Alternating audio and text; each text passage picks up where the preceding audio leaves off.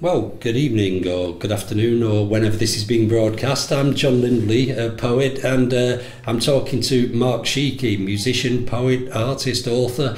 The list goes on. A bit of everything, yeah. That's true. I've not known Mark an awfully long time, but I'm really impressed by his work, and he actually features as the cover illustration on my new collection. But we're not here to talk about that. We're here to talk about Deep Dark Light.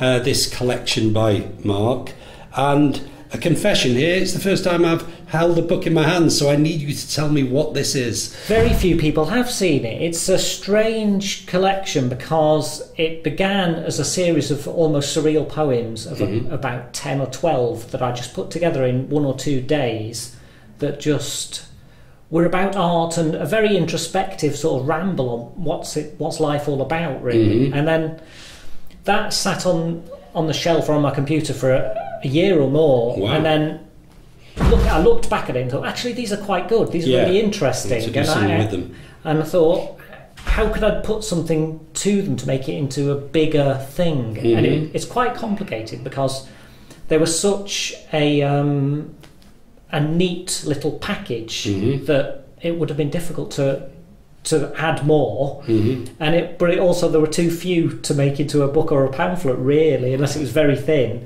So I thought the solution was to make a bigger book in sections. So this book is written in 3 distinct sections, inspired a bit by music, really. It's inspired by things like a piano concerto or a piece of classical music that is in big movements, where each movement is quite different from each other but somehow related. I see. So the first section of that is those poems. There's a section in the middle which is also other poems, but also things about philosophy and things, short 1-page essays and something. And then the last section is entirely a short story. Oh wow, right. Because I'm interested in just flicking through it. I mean, it's apparent, obviously, through not even reading this, that not only have we got illustrations here, but there are poems. I guess some of these are prose poems as well, and there's sections of prose. And you say the third part is a short story. Does that relate to the others? Do you see? I know you said this kind of a movement, almost like a musical movement, through the 3 sections. Do you actually feel, obviously you feel they complement each other, or you wouldn't, I guess, have put them in the same collection, but is there a direct relationship that the reader would spot, do you think, there? There are a few links. The first ones are very introspective. There are no characters or anything. It doesn't really make comments on other people or things. Right. And the middle section has got lots of philosophy. I suppose there's one thing that unites it. It's all the unconscious. It's quite a surrealist piece. Right. The short story at the end is almost a dreamscape. It's a journey from dusk to dawn, and it's almost like describing a night time, or describing a night in an imaginative, surreal way, really. Somebody's journey, literally. Yes. Oh wow. The illustrations that are in here, were they created to complement this, or was this kind of a thing of you pick things and you thought that will go with that, or were they done afterwards? No, I specifically went through the poems and tried to illustrate as many as possible. Right. The short story part at the end isn't illustrated at all, but I wanted to include lots of drawings, and I knew it was going to be black and white, so I used ink and pen to give a really rough sort of scribbly feeling. So it's all feeling based. That's the crucial thing. Yes. I wanted to make it so there's not so much intellectual information as it generates a feeling. The whole thing does, and that's what the drawings are about too. So I was experimenting with mixing words and mixing images to create something strange.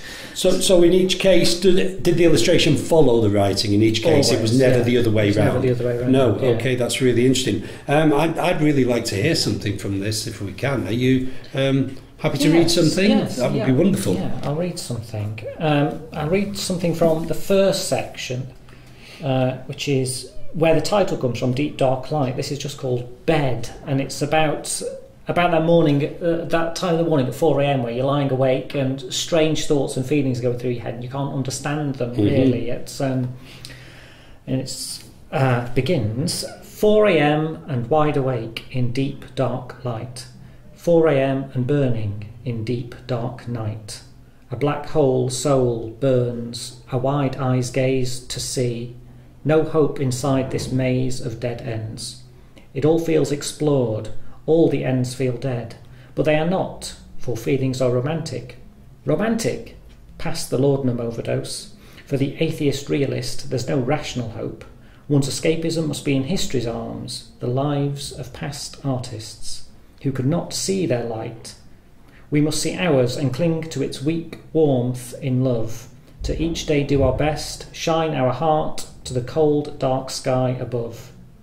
The genius is forever alone, in mind, in soul, inside. It is in this place, this crucible, where the heart of pi resides.